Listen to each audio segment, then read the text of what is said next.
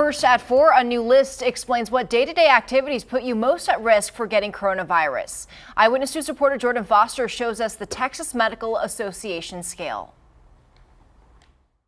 This is the list of things people do every day, and it's ranked by coronavirus exposure risk levels.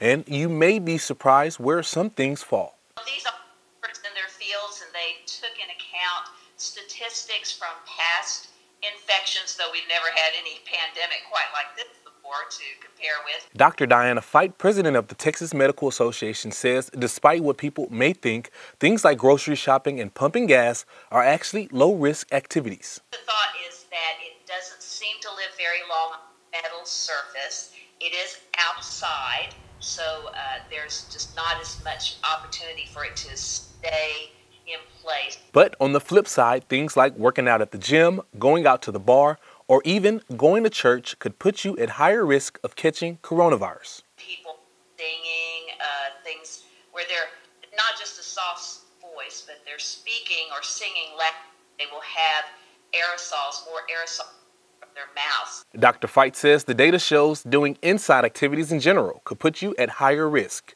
Not on the list, protest.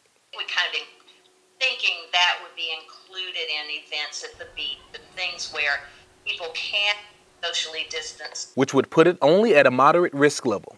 When it comes to hospital visits, which is also not listed, the doctor says at this point it would be considered low risk. Actually, we're being very safe in places like that, and we're having people not come in for things that could potentially be more serious, catching the coronavirus. Jordan Foster, KENS 5, Eyewitness News.